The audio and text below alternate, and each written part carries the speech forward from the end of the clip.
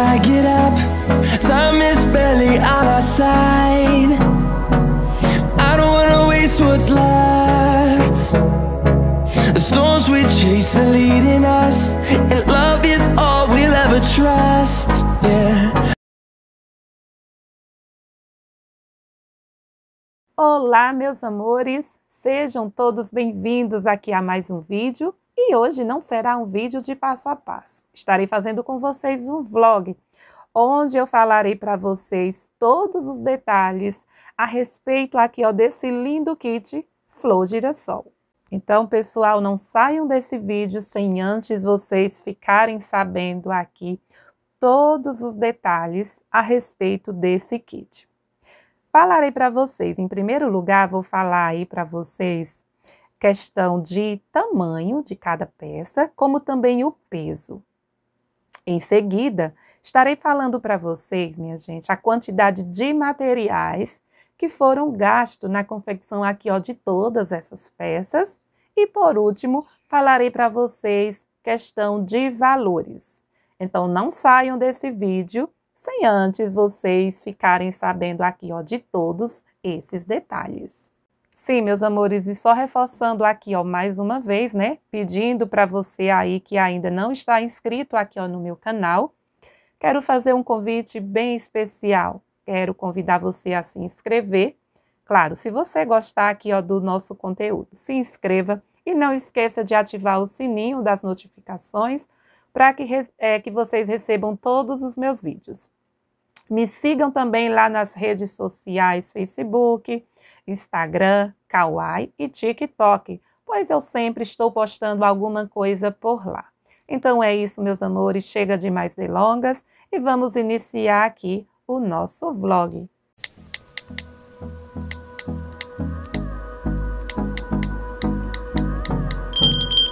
Pronto, pessoal, eu já estou aqui, ó, com todas as nossas peças, né, que compõem aqui o nosso kit de tapete Flor Girassol.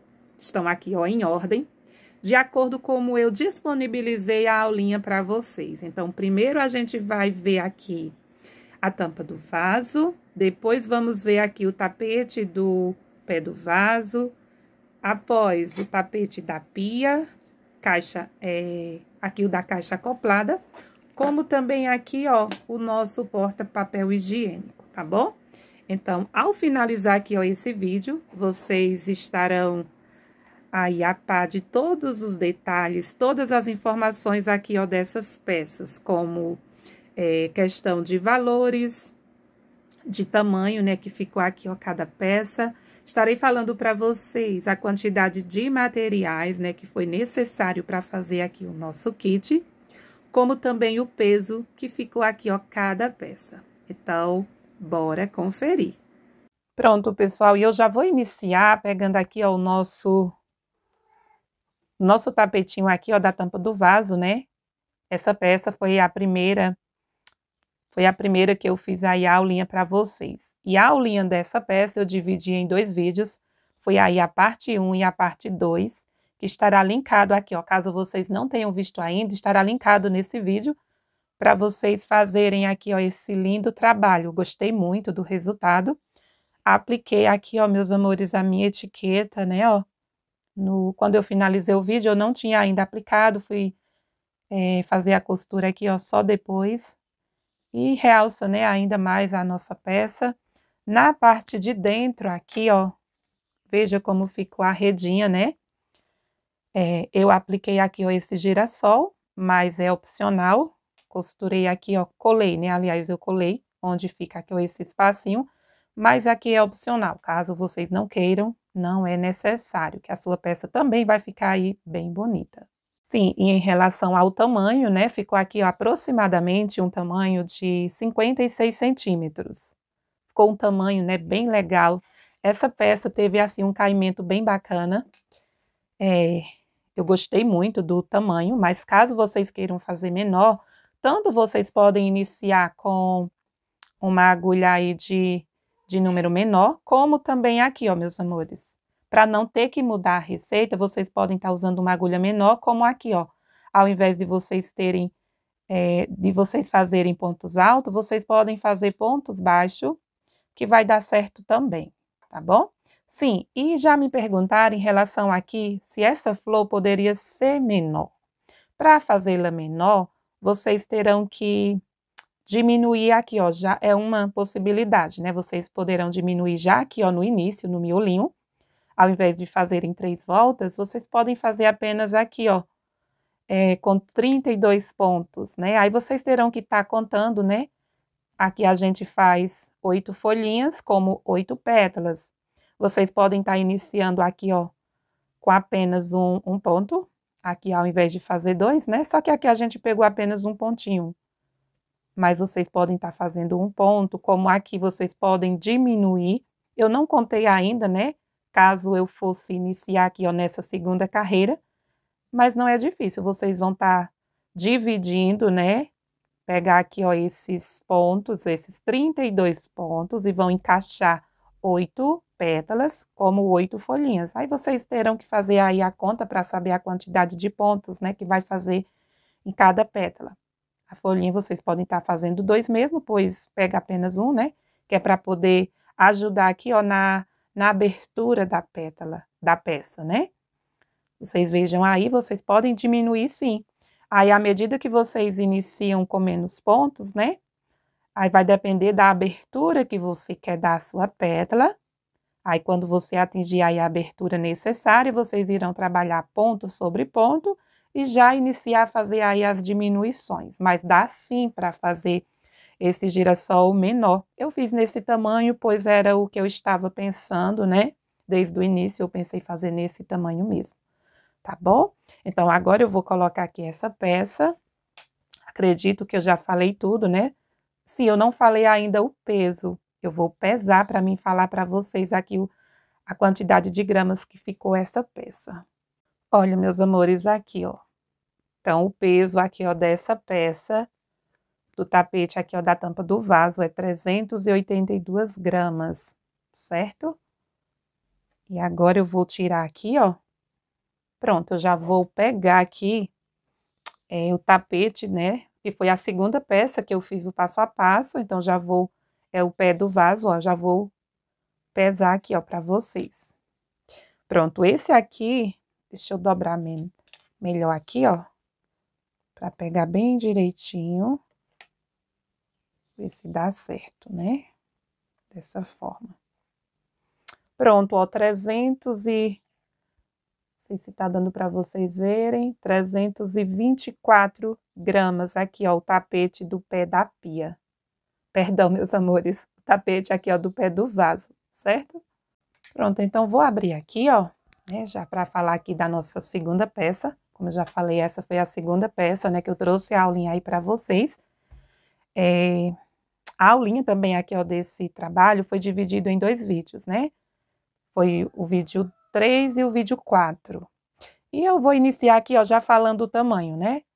Para vocês, ó, pegando aqui, ó, desse cantinho, né? Onde fica aí encostado no vaso, vindo para cá, ó, pro biquinho, ele ficou um tamanho aqui aproximadamente de 41 a 42 centímetros. Pegando aqui, ó, dessa pontinha para cá, ficou 58 a 59, né? No caso, a largura. 58 a 59 centímetros.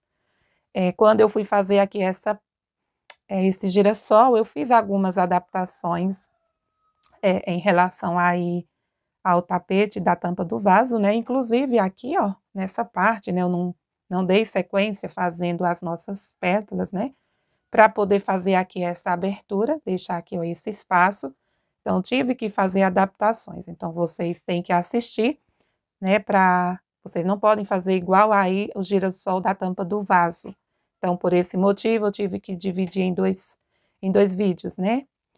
Para que não ficasse vídeos muito longos. E aqui, ó, meus amores, né? Quando a gente começa a fazer essas alcinhas, a gente tem que fazer um número de alcinha ímpar. Já quando a peça ela é circular, a gente faz um número par. Quando é aberta, a gente faz aqui uma quantidade de alcinhas que seja ímpar, certo? Que no caso aqui, ó, eu fiz com 41 alcinhas dessa, né? E ficou aqui, ó, um bico maravilhoso. Esse bico é muito lindo, meus amores. Olha, realça demais, né? Aqui o nosso trabalho. Sim, gente, se vocês fizerem esse modelo de tapete, me marca lá no meu Instagram. Pois é, eu quero muito ver, né? Como vocês fizeram aí o trabalho de vocês, como vocês optaram em fazer aqui, ó, o biquinho, aqui essas últimas voltas, né, como o cordãozinho. Quero ver se vocês vão fazer aí com a tonalidade verde, como também, né, com o fio marrom, que vai ficar bem bonito aí as peças de vocês, tá bom? Então, agora eu vou pegar a nossa terceira peça, que no caso foi aqui, ó, o nosso tapetinho da pia. Vou iniciar aqui mostrando para vocês, né, a largura. Depois eu falo para vocês o peso que ficou aqui essa peça, né? Fiz também adaptações, né, em relação aí às outras peças, né? Então, esse girassol ficou bem bonito. Eu gostei muito do resultado, gente do céu. Estou assim, ó, torcendo, né, para que vocês também gostem. Esse trabalho, esse kit, né, eu fiz para me dar de presente à minha nora e ela gostou muito também, né? Gostou bastante aqui, ó, desse kit. Tenho certeza que se vocês forem presentear alguém, esse trabalho, assim, é um presente maravilhoso. Qualquer pessoa vai gostar, né, em receber, pois deixa o ambiente assim, dá um tom maravilhoso, né, um clima perfeito. O seu ambiente fica bem aconchegante mesmo, certo? Sim, gente, e o nosso tapetinho da pia ficou aqui, ó, com um tamanho de 61 centímetros, né? Ficou um tamanho maravilhoso. De início, eu queria fazer maior, né? Inclusive, vocês podem fazer maior. Quando eu faço aqui essa última carreira, né? Eu falei para vocês, se vocês quiserem fazer maior, é só seguir fazendo mais carreiras, né? Aqui, ó, após fazer a folhinha, vocês podem fazer mais voltas antes de iniciar aqui o biquinho. Vocês terão que fazer aí adaptações, vão fazendo, vai observando se a peça não está emborcando, não está embabadando. E quando forem fazer aqui, ó, esses bloquinhos, vocês têm que ver aí que tem que fazer o número par, né? Pois a peça, ela é fechada. Faz o número par para ficar com uma quantidade, né, de alcinhas par. E vai dar certinho, alcinhas pares, né? E vai dar certinho aí o seu biquinho. Muito bonito aqui, ó, esse bico. Pronto, eu vou dobrar aqui a peça para mim pesar, para ver aqui, ó, o peso, né, que ficou a nossa peça. Pronto, pessoal, já dobrei aqui, ó, vou ver quantas gramas, né, ficou aqui, ó, o nosso tapete da pia. Jesus, segura. Não quer segurar. Pronto, gente, ó, 378 gramas, né, que ficou aqui, ó, o nosso tapete da pia. Pronto, pessoal, aqui, ó, passando para vocês, aqui, ó, tá focando, pronto. Veja que aqui a nossa capa ficou com 358 gramas, certo? Eu vou abri-la aqui, ó. Ficou bem bonita, gente. Eu gostei, né, aqui, ó, do resultado dessa capa, com esses girassóis. Fiz dois, né, aqui, ó, com a mesma quantidade de pétalas. E esse que a gente colocou aqui, ó, que a gente fez o miolinho com a argolinha, esse girassol ficou maravilhoso, olha. Ficou um encanto, né? E o tamanho, né, aqui, ó, da nossa capa, começando aqui, ó, dessa volta, que dá para dar o comprimento, ficou medindo 50 não, perdão. Ficou medindo aqui 25 centímetros. E não impede de vocês fazerem maior. Veja que eu dei o comprimento aqui, ó, da nossa capa, né, fazendo bloquinhos de 2 pontos, certo? E quando eu cheguei no tamanho que eu queria, eu comecei a fazer aqui o biquinho, que inicia com esse bloquinho de 3 pontos, né? Então, caso vocês queiram fazer maior, vocês poderão, gente, estar fazendo mais carreiras aqui, ó, de bloquinhos com 2 pontos altos, para poder fazer aqui, ó, o biquinho. O biquinho ficou maravilhoso.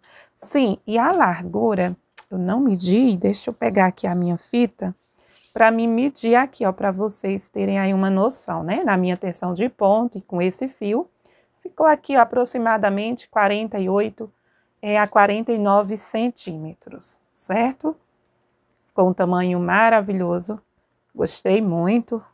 Sim, e a aulinha aqui, ó, dessa capa, né, da caixa acoplada, foi a parte de número 7.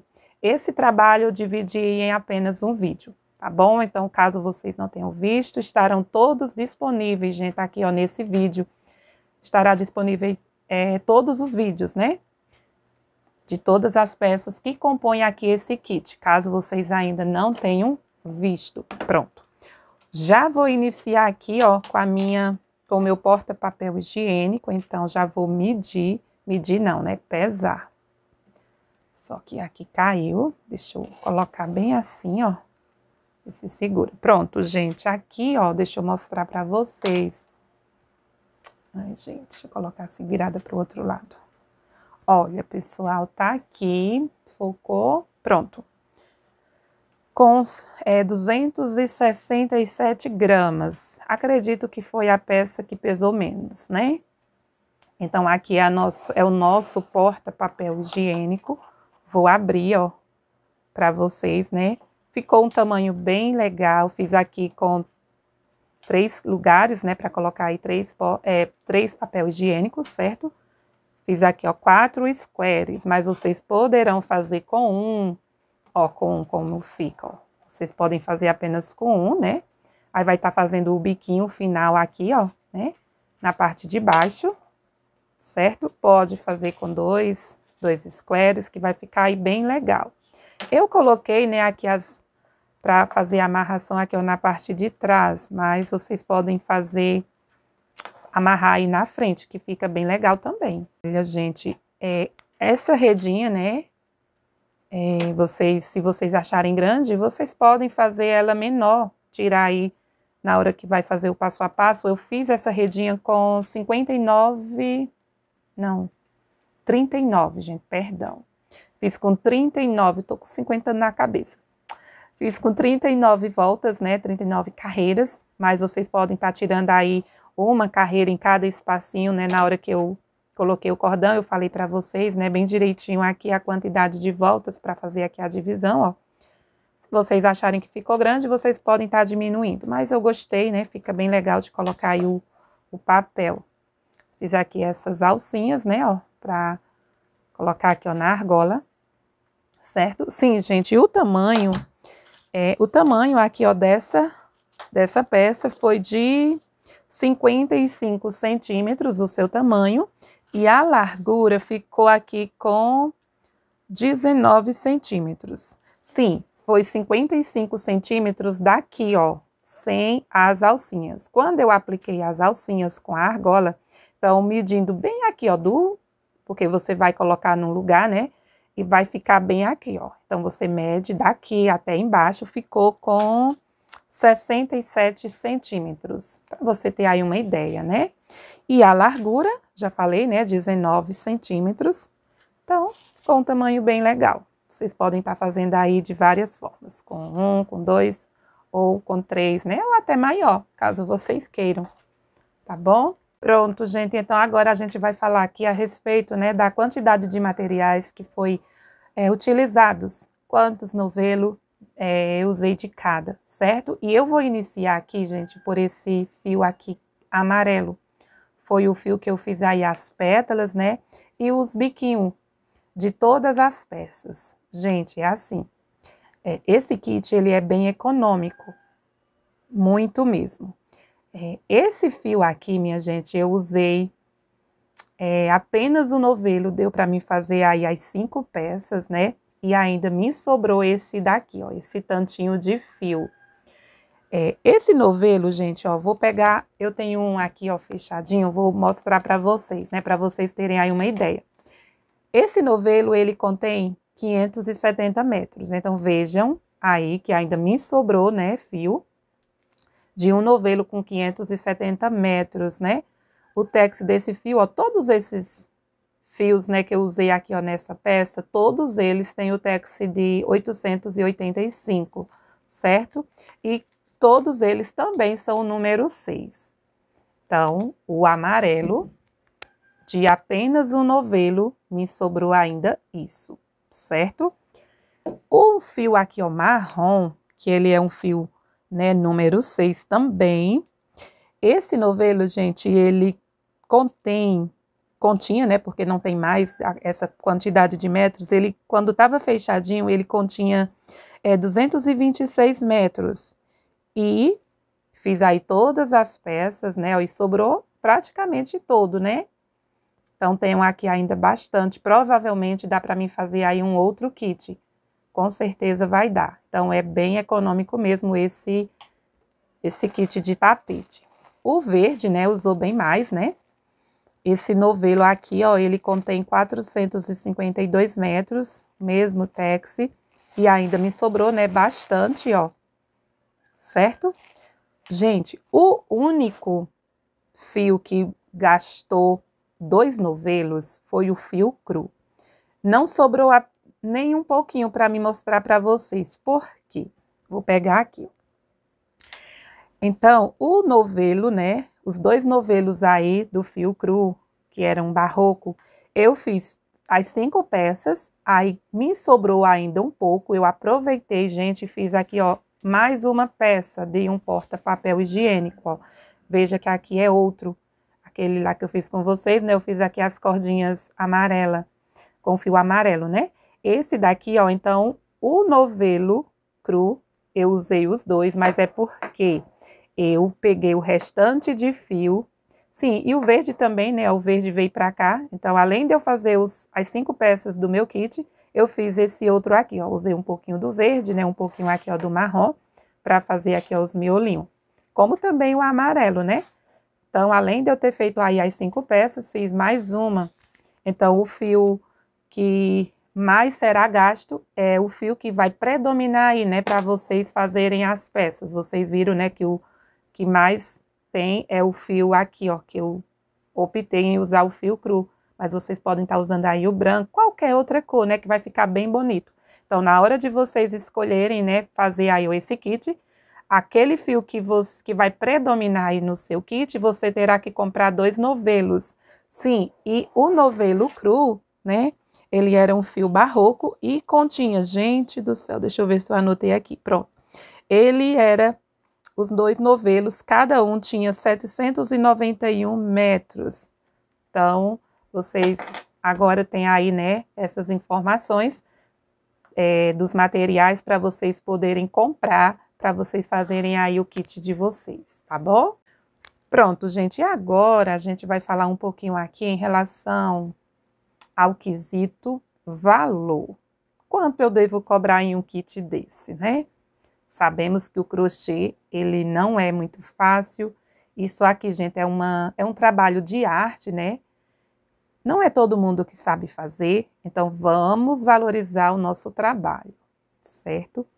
Esse kit eu fiz para me presentear, mas se surgir uma encomenda, eu não faço por menos de R$500 não, certo? Eu usei aqui, ó, na confecção desse kit, gente, 2 fios barroco. Quem trabalha aí com crochê já sabe que o barroco ele é mais caro, né? E vocês viram que o cru eu utilizei 2 novelos. Então, vamos valorizar nosso trabalho, nosso tempo. Caso vocês façam usando aí o kit, né? Usando todos os fios sejam barbante, 480, mais ou menos isso.